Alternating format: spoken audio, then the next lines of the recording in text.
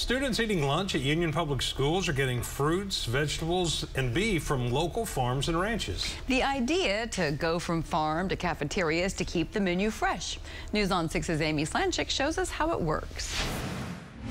At Roy Clark Elementary today, kids were chowing down on an end-of-summer treat, corn on the cob. And then we close her up.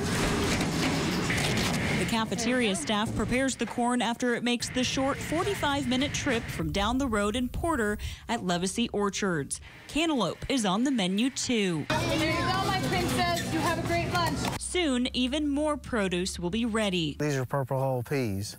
And you can see they're still immature, but I don't think it'll be long before those are ready.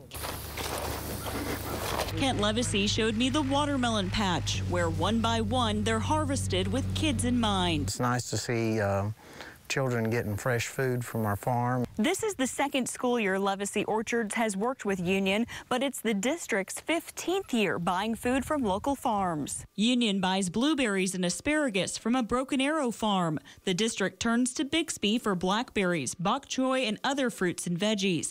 Lettuce and tomatoes are grown in Sand Springs. A farm in central Oklahoma provides potatoes. And beef is no mystery meat. The district buys it from a ranch in Okarche. That's about $300,000 going into our economy, staying here in Oklahoma and feeding our kids really good quality food. Child Nutrition Director Lisa Griffin grew up on a farm and is happy to put in the extra work it takes to coordinate with farmers and have a flexible menu based on what's available each week. I love feeding these kids nutritious foods, and I know it makes them feel better and perform better in school. Growing fresh fruits and veggies for growing young minds. In Porter, Amy Slanchik, Oklahoma's Own, News on 6.